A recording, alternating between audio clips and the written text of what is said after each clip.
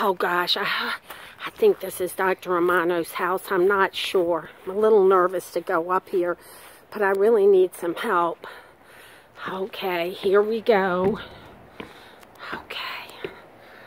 Okay, we're here. We're here.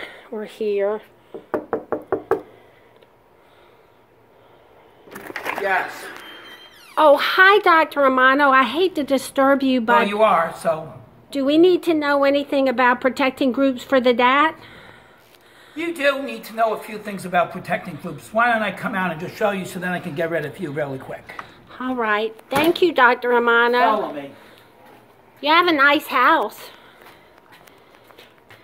If you take a look at what I have here, let's say, for example, we wanted to go from this compound into this. When you look real quickly at this, we're not really doing all that much rearranging of the skeleton. All we're really doing is we're adding on a methyl group and an H.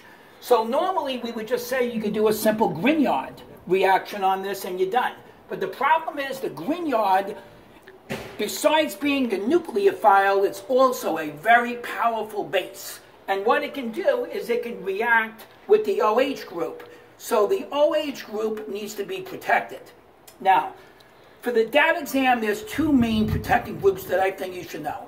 There are hundreds of protecting groups, maybe even thousands of protecting groups. You don't even want to see some of these books on protecting groups. All we need to know here is two of them. If you look at what I first did, is I protected the alcohol group using a chemical called trimethylsilyl chloride. Sometimes in advanced organic chemistry, we just write TMSCl.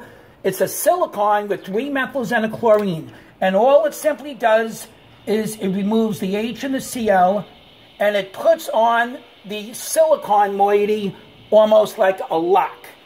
Once we got this locked in place, the OH group is now protected, and then we simply do the Grignard. We add across the carbonyl group, the methyl group gets put on, water puts on the H, and then finally we're going to remove the protecting group.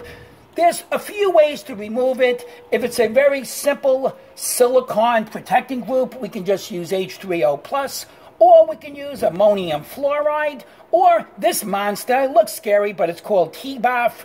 This is actually called tetrabutyl ammonium fluoride. Any one of these four will simply knock off the silicon and replace it with an OH to get the final product. Wow. If you look at the second example, this is the second type of protecting group. If you just took a cursory glance at this, you would realize all you need to do is to reduce the double bond O into an OH group. If you use the reducing agents like NaBH4 or lithium aluminum hydride, it would also reduce down the aldehyde group. So clearly the aldehyde group needs to be protected. Well, since an aldehyde is usually more reactive than a ketone, we would use this 1,2-ethane-diol as a protecting group, and TSOH would simply be my acid catalyst, and we would protect the aldehyde group and make it into this acetal. Do you have any idea what that acetal sort of reminds you of, or what does that look like to you? It looks like Bart Simpson. That's I love exactly. The Simpsons. I call this the Bart Simpson head. Is Marge here somewhere? There's no Marge here today, so just pay close attention. As you can see, it looks just like Bart Simpson's head. That's how you know you got a good protecting group and you put it on perfect. Once you got the Bart Simpson head put on, i.e. the acetal protecting group, then you're on your merry way. You can reduce down the carbonyl group, do your work, and once you're done, you can remove the protecting group by hitting it with a little bit of dilute acid, and that would regenerate the compound that you desire to target.